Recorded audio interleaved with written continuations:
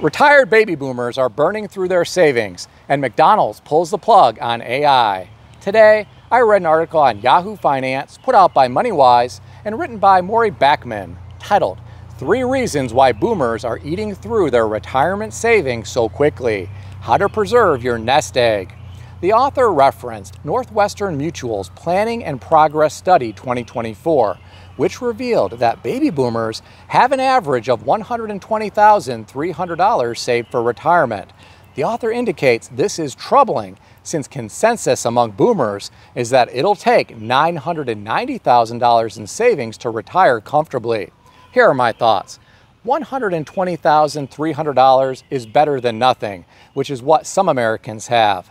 When applying the 4% rule to $120,300, that amount will only generate $4,812 per year, or $401 per month. That might cover your groceries for the month if you live alone and don't eat much. You'll have to survive on Social Security if you have no other retirement savings or a pension. Note I said survive and not thrive. I personally think it will be tough to survive just on Social Security.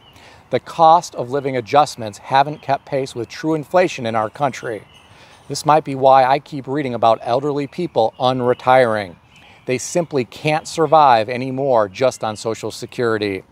I'm sure some people were caught off guard by all of this inflation in recent years.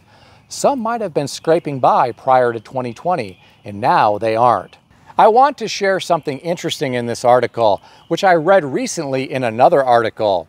The author referenced a survey from Edward Jones that found 40% of retiree clients among financial advisors across the industry were forced to end their careers. The author said an early, unexpected retirement can put anybody at risk of a host of financial struggles. Ladies and gentlemen, this is why it is good to plan for the unexpected in life. Unfortunately, many people don't do this. A lot of people just live day to day and paycheck to paycheck. They keep living as if everything is going to go as planned. I think this is incredibly foolish. I think people should consider the possibility that unemployment could happen at any point. After the pandemic hit, people should have woken up to the fact that unforeseen events could impact employment. Imagine if the government had not injected trillions of dollars into the economy and put in place various moratoriums. Some people would have felt a lot of financial pain. The author of this article referenced Citizens Bank as identifying reasons for a forced early retirement, which include health problems, job cuts, or having an outdated skill set. I've talked about this in the past, but I want to emphasize this again. I believe it is important to not just invest in assets, but to also invest in yourself. You should invest in your skill set and keep it as current as possible. Spending money to earn new licenses or certifications may help you if you find yourself unemployed. I would want to be the most qualified candidate when applying for a new job, but that's just me. I also enjoy learning.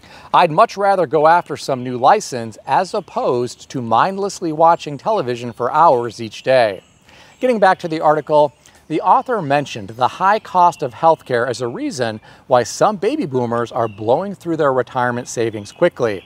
I can believe this. The cost of healthcare in America is very expensive. Some retired people may need some type of elective procedures that they will have to pay for out of pocket. A lot of my older retired friends tell me they spend a good amount of their free time traveling to and from doctor's offices. They often also spend a lot of time driving to and from the pharmacy.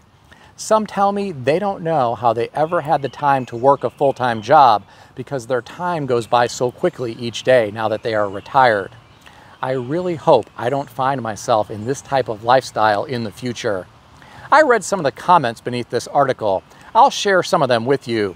One commenter said, "Want to retire comfortably? Raise your kids to be self-sufficient. Kids learn this when they witness their conservative parents do for themselves. Teach your kids to problem solve, budget, and offer them help only when they have given their best. Fortunately, my 2 kids did well. Both got college degrees while working. My daughter has a teaching degree and teaches in middle school. My son got an MBA and is a real estate broker. Both are totally self-sufficient.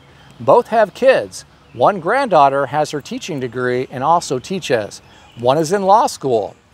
I personally know people that attained great wealth but failed their kids because they were too busy chasing money.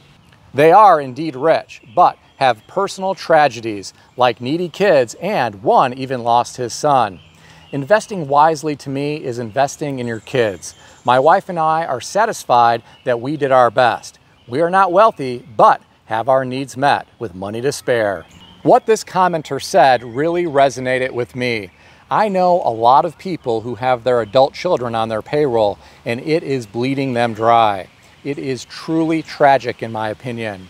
The next commenter said, it's too late for boomers and Gen X, but it's not too late for millennials and Gen Z.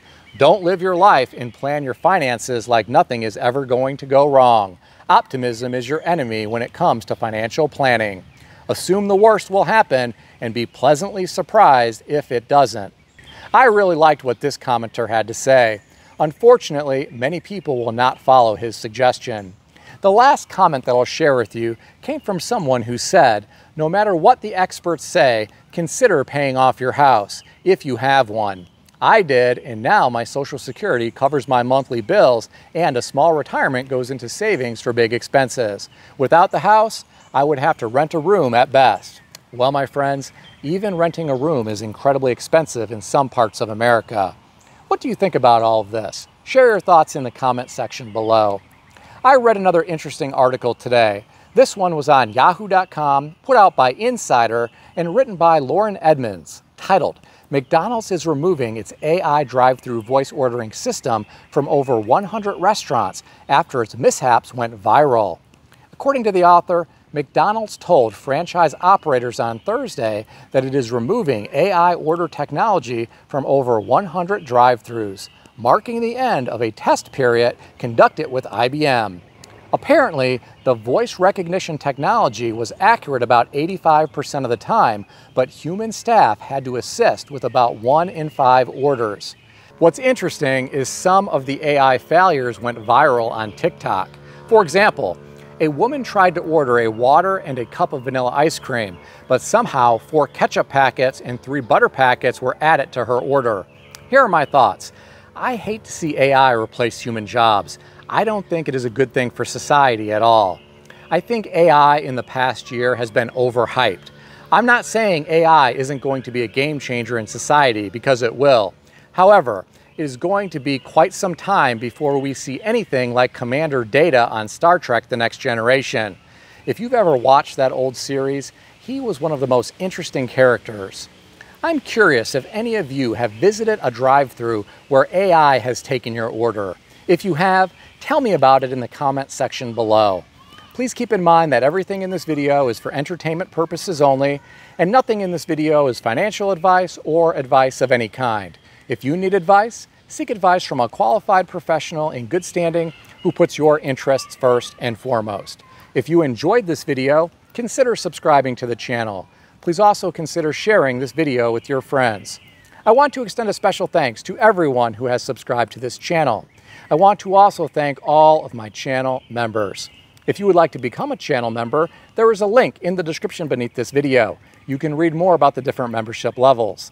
Please also check out some of the great books that I suggest you consider reading in the description below. I've included Amazon affiliate links to these books. As an Amazon associate, I earn from qualifying purchases.